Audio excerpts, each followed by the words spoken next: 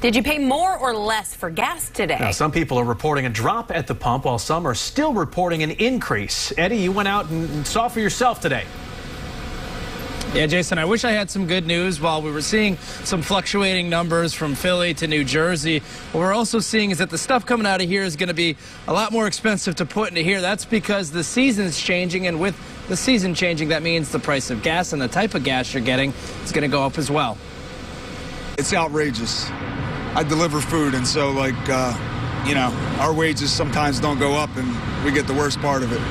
According to AAA, the average today in PA for a gallon of gas is about $4.16 a gallon. That's about the same as yesterday and down 5 cents from last week.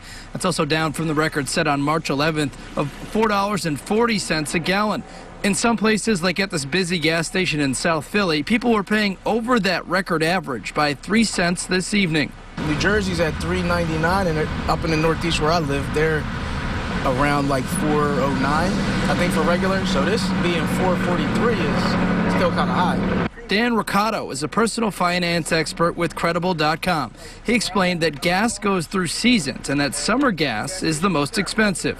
As we get into the summer driving season, we are essentially paying more every year, especially this year.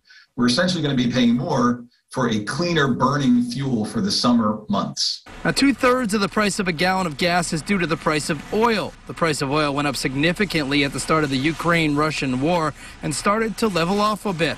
A lot of people wonder why you see prices skyrockets when you go across the bridge from New Jersey to Philly.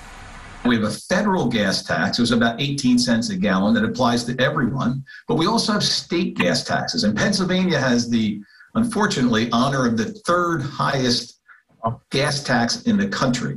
How can you save some money? Some quick ways to do it. Use a card that has bonuses if you pay at the pump, and also join loyalty programs. And if you can, just go to regular. Most cars don't need that premium gas. Live in Spring Garden tonight. Eddie Kadhim, Fox 29 News. Thank you.